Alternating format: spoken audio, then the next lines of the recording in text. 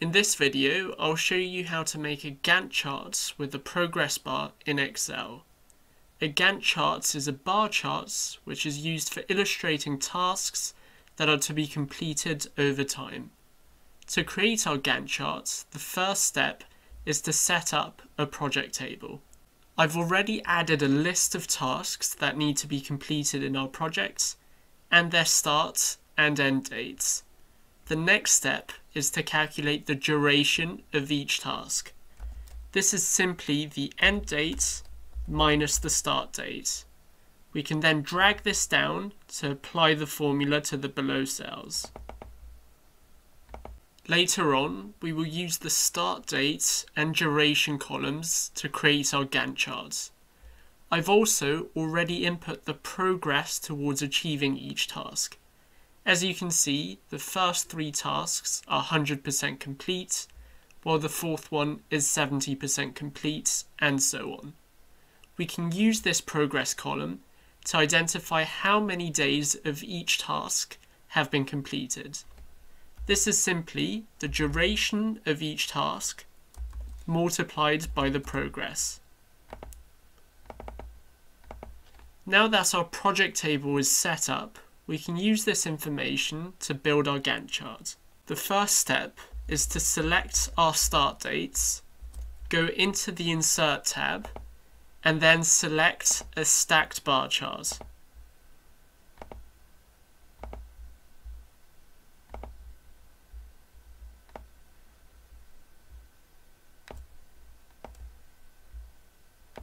Once completed, the bar charts should look like this.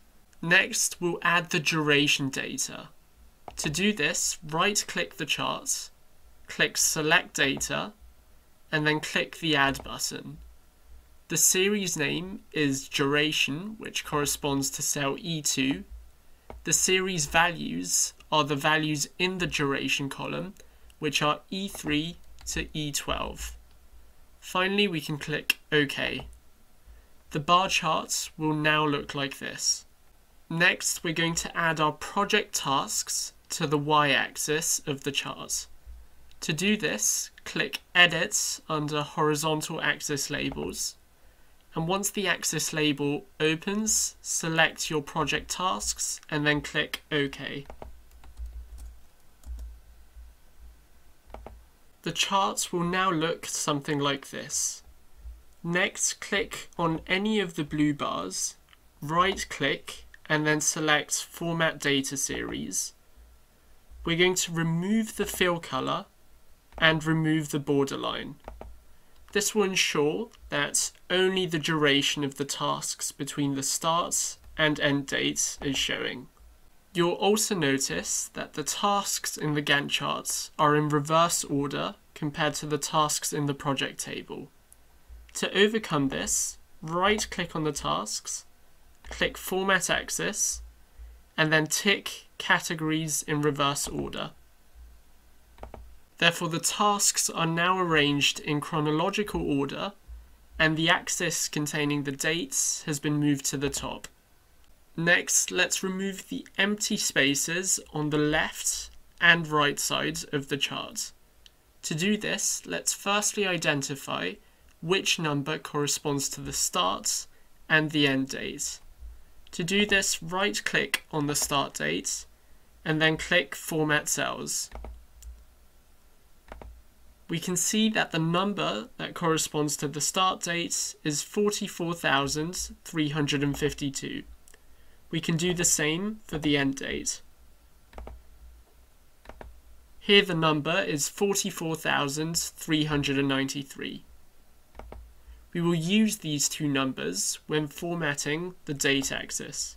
Let's right-click the axis and click Format Axis, and then let's input the numbers here. So the start date was 44,352, and the end date was 44,393. We can remove the excess white spaces between the bars by right-clicking the orange bars and selecting Format Data Series.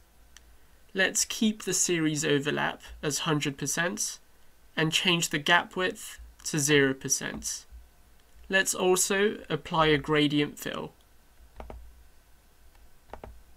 To show the percentage completed as a progress bar, we will apply error bars to the series we have hidden.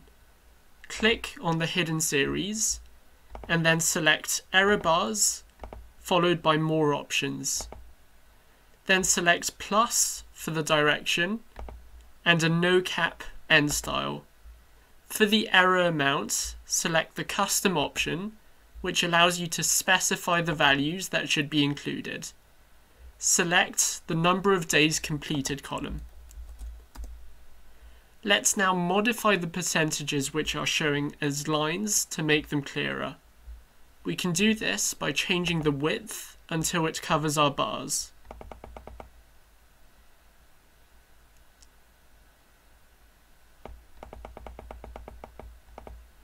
We can also change the fill color to green. Now we can visually see how much progress has been made for each task.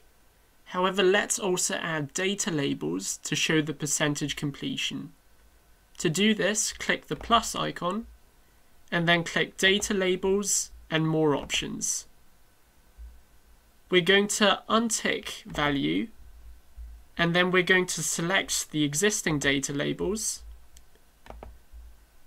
click Label Options, and instead of Value, we're going to select Value from Cells. Here we're going to select the progress percentages and click OK.